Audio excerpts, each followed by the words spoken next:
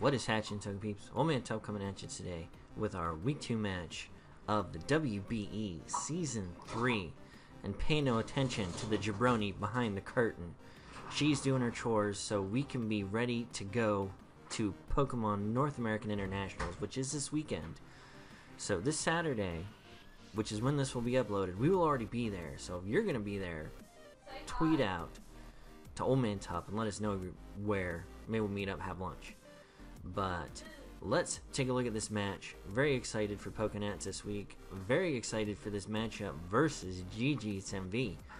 And let's take a look at what he brought this week. Of course, he has Mega Sceptile because it's the fastest thing on his team and he has to have it.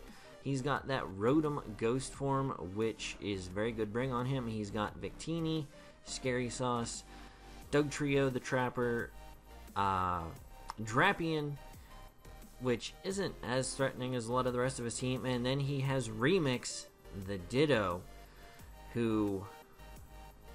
which I'm 100% certain is going to be a Scarf variant because he needs it to beat Charizard. But looking at his team, going into the lead matchup, we think, oh, we get Charizard, Mega'd up turn 1. We don't have to worry about rocks as much. So that's what we're going to lead. The only thing that really we don't want lead against Charizard is a Mega Sceptile because it can kill us in one shot with a Dragon Pulse. So we are going to see exactly what is going on with that.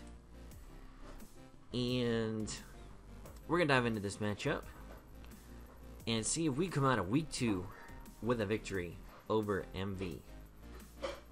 So, like I said, we're leading off with Charizard. The only thing we don't want to see is Mega Sceptile and end up with a starter lead. And he's going to lead with that Grass, which is exactly what he leads with. So, no reason for him not to drop a Dragon Pulse or Dragon Claw or whatever he's rocking this against us. So, we're going to go Keys to the City, predicting a Dragon-type move. And he is just going to Mega Up and drop a Dragon type move on us. So it's just like, okay, that's no bueno. But luckily for us, Keys to the City is immune to Dragon type attacks. He's going to switch out here because I want to take Dazzling Gleam to the face. He's going to go into GG the Remix, which is just going to give him a really good idea of the set we have. Luckily for us, we aren't running anything crazy, so we just do Foul Play because that was our attacking move. We didn't want to do anything else. He's going to switch out, go into his Drapion. We are going to switch out and go into Dad Bod because there wasn't really anything that he could do to us at that point. We're minus attack nature, and he's just going to have to switch out. He's going to go into MV Create. Go for the Will-O-Wisp there. I was so close to clicking Toxic because I thought he was going to change, and I should have. And he's going to go for a Workup here, which has me thinking he very well could be a stored power set.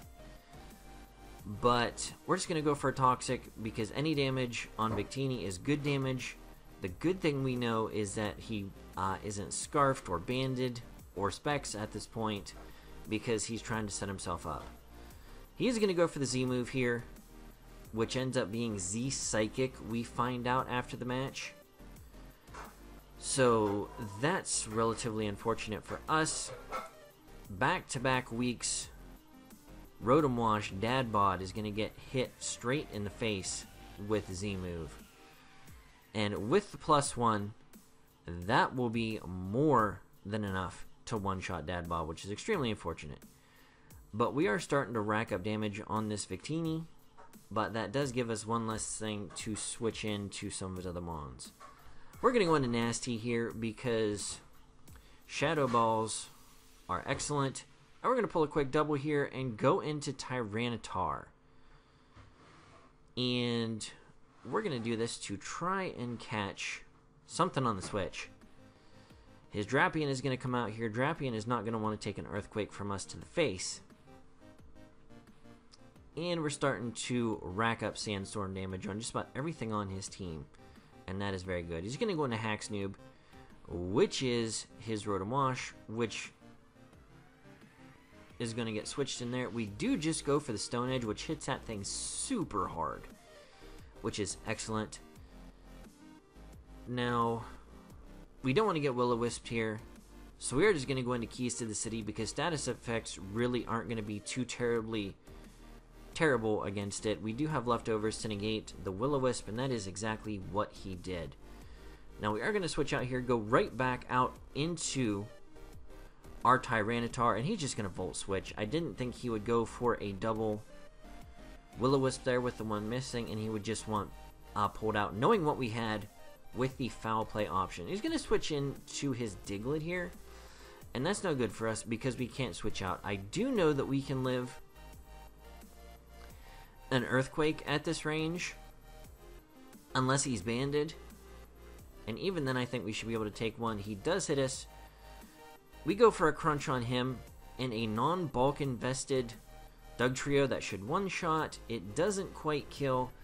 That's super unfortunate. We can't do anything to get away from him at this point, and he is just going to be able to style points on us and hit us with a reversal, not wanting to risk the fact that Earthquake might max min roll him there. But he does switch moves, which lets us know he's not choiced, so we can bring out our Roserade. He's just going to go right back out into Hacksnoob, and Hacksnoob is going to take a big old Leaf Storm to the face. It is going to connect, is going to do so much damage, and just take out the Rotom here. So that's really good for us, because there goes his ground immunity. He is going to switch out into Mega Sceptile here. Probably fairly confident in the fact we are locked. We're just going to go into Keys to the City here. Even if he drops a Hidden Power Fire on us, we are specially defensive, so we will take that relatively well. And we should be able to take one, if not two more, depending on how the rules of damage go. He's going to drop another one on us. We should live that outside of a crit, and that does a ton of damage. We are just going to Foul Play here. We don't have a very good safe switch into this thing at this point, and that does a butt ton of damage. A full butt ton, not a small one. The full butt ton of damage. We're going to switch out here, thinking that should he go for the Hidden Power Fire again, we should be able to live it and possibly take the Dragon Pulse afterwards, just because Nasty has that wonderful special defense, naturally bulky. Now, he does go for the Gig Drain there. It does a ton of damage. We're going to go for a Shadow Ball. I really, really should have clicked the possible substitute there. It wouldn't have ultimately mattered in the long run. But he's going to Dragon Pulse on the switch here, really thinking we weren't going to go back into anything. That is going to hit us and be enough to take us out. Going to get the critical hit. Fairly confident that didn't matter at all. But we do have him at -1 special defense now, so we can just come in and drop a Hidden Power Ground. Hidden Power Ground does so much damage across his team now that he has lost his Rotom, which was his immunity to it, and that's such a ton of damage. Technician, HP Ground, just muy bueno. He's going to go into the Speed Demon now, and that is his Dugtrio, sacking it off to the Hidden Power Ground, and Roserade looking very, very nice for us at this point. Now, he does bring out MV Create here, and I wasn't 100% certain here. I didn't think an HP Ground would kill at this range, and Roserade is just way too important to lose right here. So we are going to go into Klefki to eat a Searing Shot, and that is exactly what happens. So Klefki is going to go down to the specially offensive Victini. Luckily for us, he didn't try setting up, and if he did, we could have hit him with the Volt Switch. He's going to bring Sniped out here. I don't want to set up just yet, or do I? I don't remember. So many things have been going on since this match, especially prep for the weekend. Yeah, we just go for the Earthquake here because, like I said, ground does such a good amount of damage across his team right now. But what we didn't want to do was set up the +1, which would just allow his Ditto to come in and start whooping on things.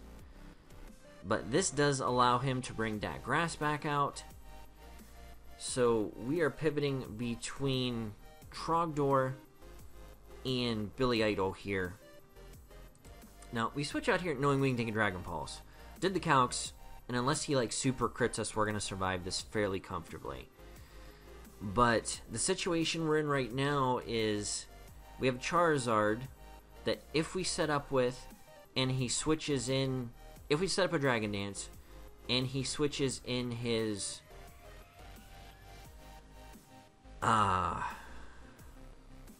dude, what's his dude's name? Oh shoot. If he switches in his Ditto, he'll be at +1 attack. Now granted, he'll have to lock himself into either Flare Blitz or Earthquake, which will almost 100% have to be Earthquake. And even if he locks himself into that, he can still pivot back out into this. Now, I mean, Sludge Bomb's going to be doing damage for damage for damage. But we have to either hope he misplays at this point, because the way it's looking, his switch options are just far superior to ours. But we want to bring Roserade out here because, like I said, we know we can take a Dragon Pulse and we can Sludge Bomb anything that comes in. Roserade v. Roserade, Sludge Bombs are going to... I can't take two. He's going to Dragon Pulse, and maybe for that simple fact, I should have let Roserade stay out there. MV Create's going to come in. It isn't going to take two Sludge Bombs. And like I said, Sludge Bomb does a huge amount of damage against the rest of his team. We're going to hit him real good there. The poison's going to rack up. We're going to outspeed because we're Scarfed.